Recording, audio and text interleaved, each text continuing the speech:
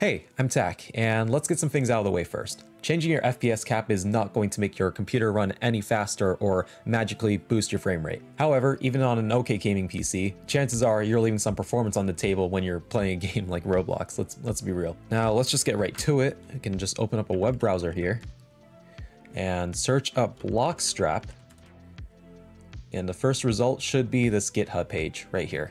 Now what Bloxstrap is, it's pretty much just an alternative launcher for the Roblox client. You're not hacking or exploiting or anything. It doesn't actually touch the client itself. The really cool thing about Bloxstrap is that it can do a whole lot more than just increase or remove your FPS cap, which is why I use it over FPS Unlocker. Note that there's this nice disclaimer here saying that Bloxstrap is only supported on Windows computers, so rip to any console players, Mac players, etc, etc. Now to download Bloxstrap, you can just click on this hyperlink and then download the exe from here. Just save that and run it. That'll install Bloxstrap for you. Or you can just open up command prompt and copy that command that I just copied, paste it into command prompt to run it. That'll also do the same thing. Doesn't really matter. I prefer command prompt, but you do you. Either way, once you get it installed, you should be able to just search up the Bloxstrap menu and run it. And if we go to the fast flags tab here, we get a whole bunch of options, including frame rate limit. Now I have mine already set at 144 to match my primary monitor here, but you can choose any you want. You can just stick to 60 if you want, I guess, or you can just uncap your frame rate by putting a really large number.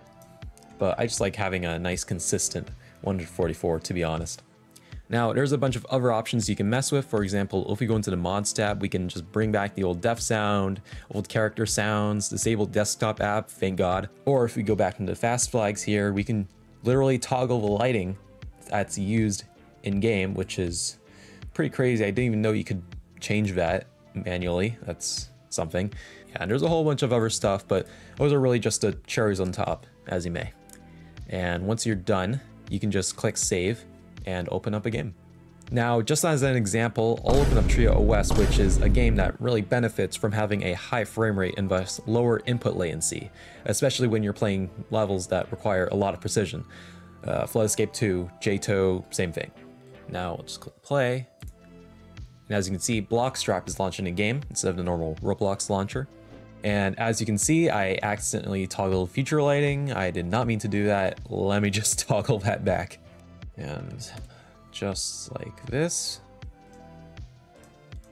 you can toggle the lighting.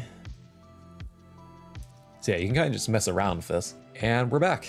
Now, if you want to see your FPS counter, you can just press Shift F5, and as you can see in the corner, it says 144. What's kind of fluctuating, but it's 144 FPS.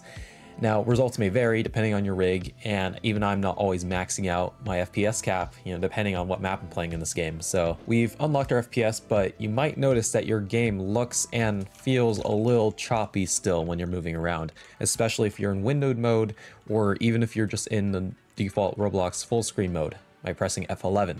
Now, let me just show you guys a trick here. This is actually also thanks to Bloxstrap. Just press Alt-Enter. You might have noticed that in the Bloxstrap menu earlier. And what you've essentially done is toggle exclusive full screen, which is pretty much just true full screen. And hopefully after you press Alt-Enter, you should notice that inputs feel a lot smoother and the game actually looks like it's running at a high frame rate. And that's pretty much it. Now I know that Roblox is actually starting to roll out a higher FPS cap to some players, but I hope they're a little faster about that, because I know that a lot of people will be grateful for it. But hey, it's nice that we're able to do it ourselves anyways. Yeah, that's pretty much it. See ya.